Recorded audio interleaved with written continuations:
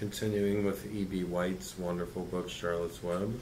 This is chapter 20, titled The Hour of Triumph. Special announcement, said the loudspeaker in a pompous voice.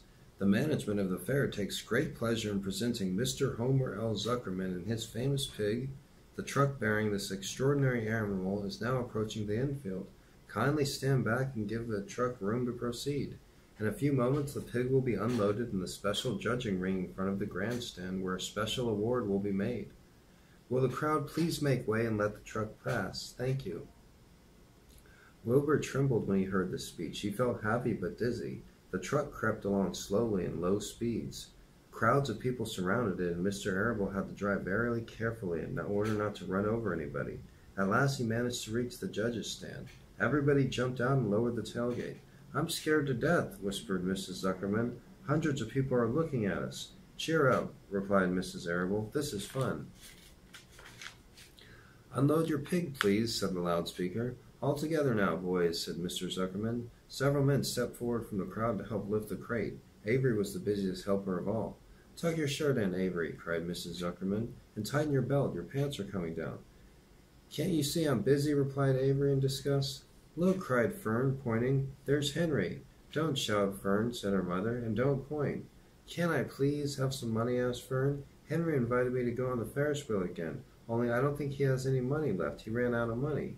Mrs. Arable opened her handbag. Here, she said, here's 40 cents. Now don't get lost. Be back at our regular meeting place by the pig pen very soon. Fern raced off, ducking and dodging through the crowd in search of Henry. The Zuckerman pig is now being taken from the crate, boomed the voice on the loudspeaker. Stand by for an announcement. Templeton crouched under the straw at the bottom of the crate. What a lot of nonsense, he murmured the rat. What a lot of fuss over nothing. Over in the pig pen, silent and alone, Charlotte rested. Her two front legs embraced the egg sac. Charlotte could hear everything that was said on the loudspeaker. The words gave her courage. This was her hour of triumph. Said chapter name. As Wilbur came out of the crate, the crowd clapped and cheered. Mr. Zuckerman took off his cap and bowed. Lurvy pulled his big handkerchief from his pocket and wiped the sweat from the back of his neck. Avery knelt in the dirt by Wilbur's side, busily stroking him and showing off. Mrs. Zuckerman and Mrs. Arable stood on the running board of the truck. Ladies and gentlemen, said the loudspeaker, we now present Mr. Homer L. Zuckerman's distinguished pig. The fame of this unique animal has spread to the far corners of the earth, attracting many valuable tourists to our great state. Many of you recall that the never-to-be-forgotten day last summer when the writing appeared mysteriously on the spider's web in Mr. Zuckerman's barn, calling the attention of all and sundry to the fact that this pig was completely out of the ordinary. This miracle has never been fully explained, although learned men have visited the Zuckerman pig pen to study and observe the phenomenon. In the last analysis, we simply know that we are dealing with supernatural forces here, and we should all feel proud and grateful. In the words of the spider's web, ladies and gentlemen, this is some pig. Wilbur blushed. He stood perfectly still and tried to look his best. This magnificent animal, continued the loudspeaker, is truly terrific. Look at him, ladies and gentlemen. Note the smoothness and whiteness of the coat. Observe the spotless skin, the healthy pink glow of ears and snout. It's the buttermilk, whispered Mrs. Arable to Mrs. Zuckerman. Note the general radiance of this animal. Then remember the day when the word radiant appeared clearly on the web. Whence came this mysterious writing? Not from the spider, we can rest assured of that. Spiders are very clever at weaving their webs, but needless to say that spiders cannot write. Oh, they can, murmured Charlotte to herself. Or, oh, they can't, can they? Murmured Charlotte to herself.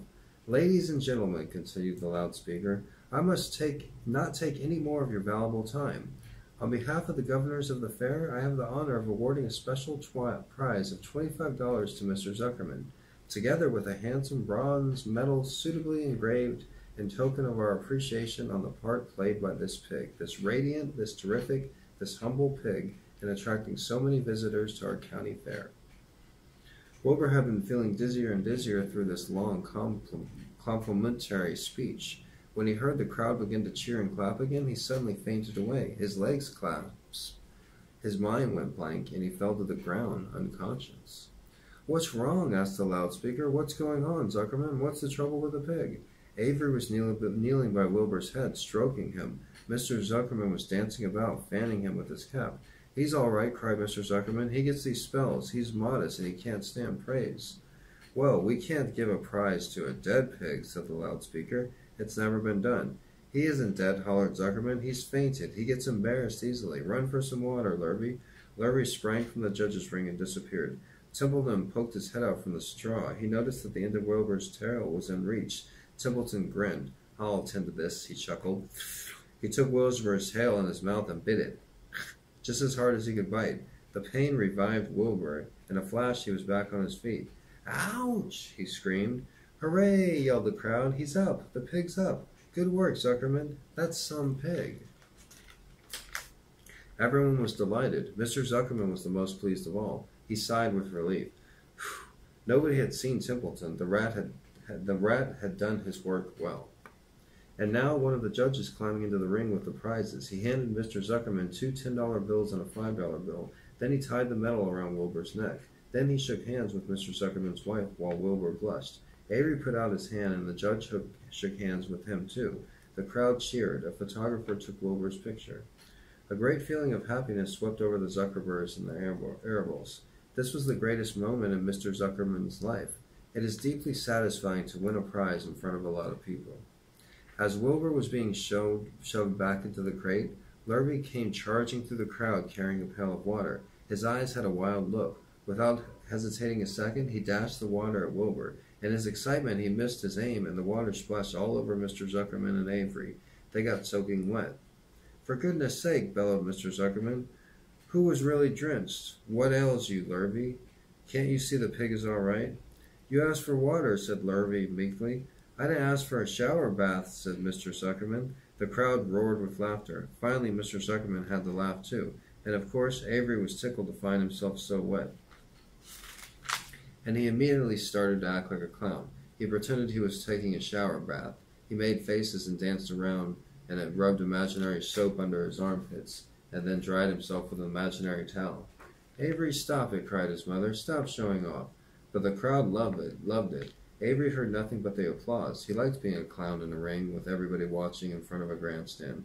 When he discovered there was still a little water left in the bottom of the pail, he raised the pail high in the air and dumped the water on himself and made faces. The children in the grandstand screamed with appreciation. At last things calmed down. Wilbur was loaded into the truck. Avery was led from the ring by his mother and placed on the seat of the truck to dry off. The truck, driven by Mr. Arable, crawled slowly back to the pig pen. Avery's wet trousers made a big wet spot on the seat. Well, that's a really fun chapter. That was chapter 20 in Charlotte's Web, E.B. White's wonderful book. 2 key points in that chapter is Templeton, the rat, helps out because Wilbur's always fainting when he gets too excited, and he fainted, and Lurvy, the farmer's helper, ran off to get water, but while he was doing that, Templeton went and grabbed Wilbur's tail and woke Wilbur up, and then the crowd liked it. And then Avery found a talent. He really likes to perform in front of people, and with the water, because Lurvy, the farm helper, came back with the water, even though the pig, Wilbur, was already awoke, and he threw the water, but he missed Wilbur, the pig, and it went all over Avery, and Avery found a new talent that he likes to be a performer. He likes to be like a class clown in front of people. It's good to find your talents when you're young, like Avery. I didn't discover my talent of being able to read and perform in people until recently. So, but it's good for to decide to find your talents. Okay, that's enough for me. If you enjoyed my reading, click the thumbs up button, hit the subscribe button, share this with somebody, and go ahead and write something in the comments down below. I appreciate you listening, and have a nice day.